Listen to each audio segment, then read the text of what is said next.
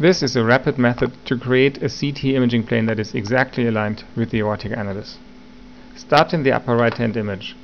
Turn the reference line to approximate the orientation very roughly of the aortic valve. Move this reference up and down to identify the right coronary cusp of the aortic valve in the lower left hand image and align the lower left hand image with the lowest point of the right aortic valve cusp. Then move the crosshairs of the reference lines exactly onto this point in the lower left hand image.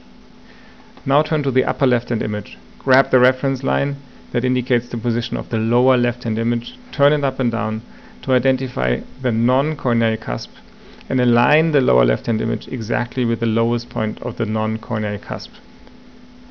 Turn the reference line that indicates the position of the upper left hand image to intersect exactly with the lowest point of the non-coronary cusp.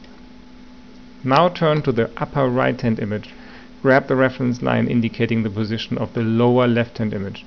Turn it up and down to identify the left coronary cusp and align the lower left hand image very carefully with the lowest point of the left coronary cusp of the aortic valve.